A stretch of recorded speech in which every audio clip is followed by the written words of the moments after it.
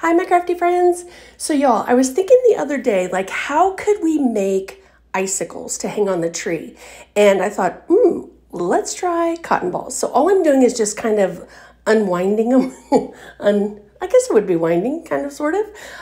Sometimes I had to push it through from the inside to find the end, and then other times I could just kind of do that. Now, these are like jumbo ones. They're not like super duper jumbo, but I think they're going to be enough. So I grabbed out some wire and then I just cut them a little bit shorter than what the each cotton ball was.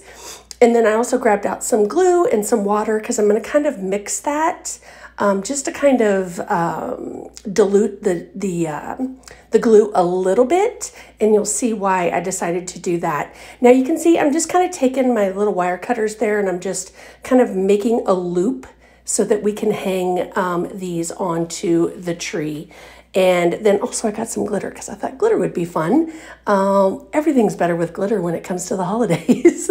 So I just dumped some of the glue in here, and then like I said, I'll just add a little bit of water and just kind of stir it all up. I tried to do like a 50-50 mix, but yeah, probably didn't get 50-50.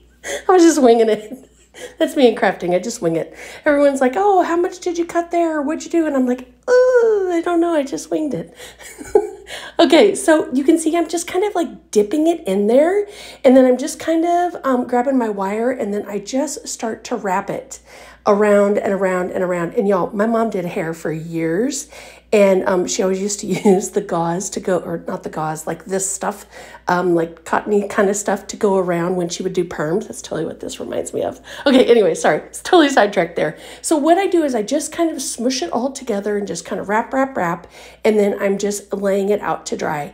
Now, y'all, it is super hot here still. So what I decided to do was I let these dry just a little bit, and then once I get the glitter on them, I just set them outside to dry up because it, like I said, super warm out there. And they did take a while to dry. I think I left them out there for almost 2 hours. But just twist it around there and then just kind of use your hands just to kind of form it to make the icicle-ish kind of form there. And then once they were all, pretty dry, but still enough wet, I went ahead and added the glitter and just kind of smushed that all around. And y'all, I probably should have been wearing gloves because this was between the glue and this is super messy. Just FYI, super messy craft, and it did take a while to dry, but hey, that's okay. So again, just formed them to how I wanted to, let them dry all up, and then I added them to this little tree, you guys. I just think these are stinking adorable. And by the way, that's a Dollar Tree tree that I spray painted gold. Love it. All right, follow for more.